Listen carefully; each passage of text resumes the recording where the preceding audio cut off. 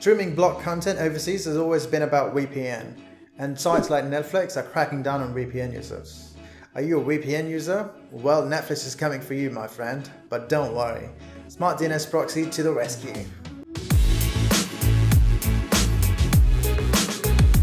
G'day, I'm Vamsi from Smart DNS Proxy, and unlike desktop, which we've already seen, streaming blocked content on your Android and iOS devices can get a little trickier. I highly recommend that you set up your Smart DNS Proxy on your router, which will make it easier to stream blocked content both on your desktop and your mobile devices simultaneously.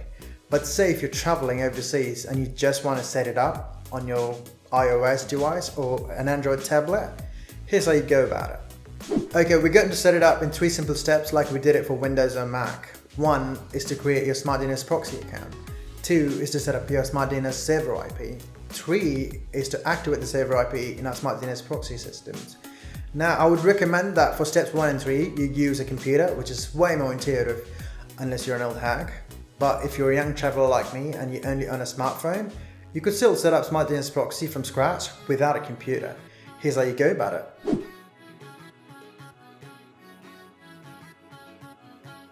Open up your Android browser and go to smartdnsproxy.com to create a free new account if you haven't already.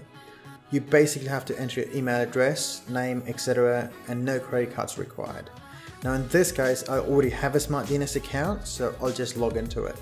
Now we need to set up a Smart DNS server, and to do that, you have to go to Settings, and Wireless and Networks, and then Wi-Fi settings. Find the Wi-Fi you're connected to and the one you want to use your Smart DNS with, and then long press on the Wi-Fi name to select the Modify Network option. And under IP settings, use static instead of dynamic IP settings and leave the IP addresses and gateway as it is. And under DNS1 and DNS2, enter 2 IP addresses that you can see on the screen as we see. Or you can find the complete list by clicking the link in the description below, or use the YouTube cards.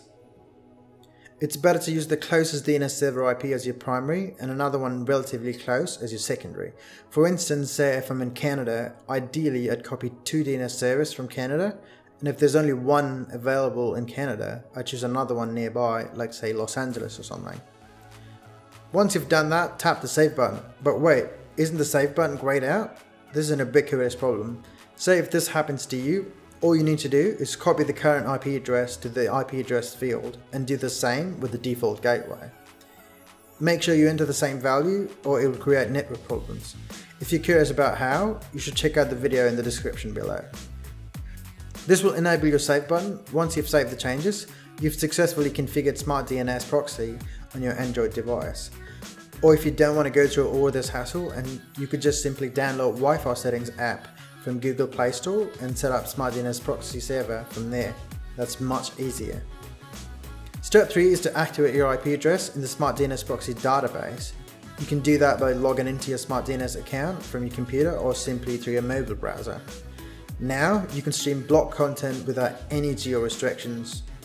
But yeah, remember, like I said before in the desktop setup, whenever your IP changes, since you're using a dynamic IP, your Smart DNS Proxy service will stop working. And you need to re-log in to your Smart DNS Proxy account and update your IP address. This will get you back on again.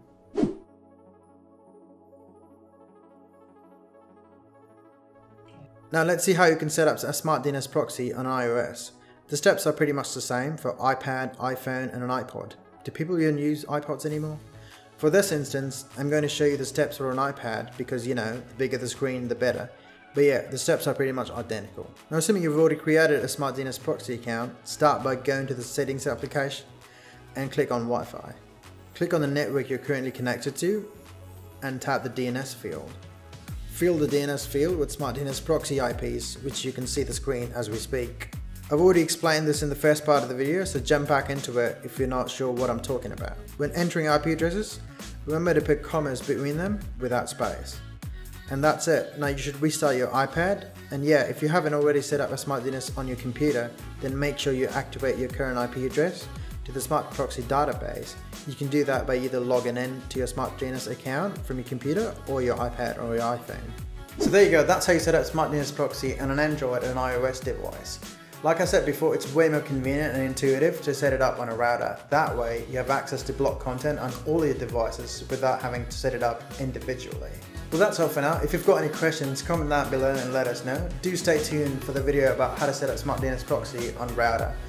As always, like, comment and subscribe, you know the drill, right? I'm Vamsi from Smart DNS Proxy, and bye for now.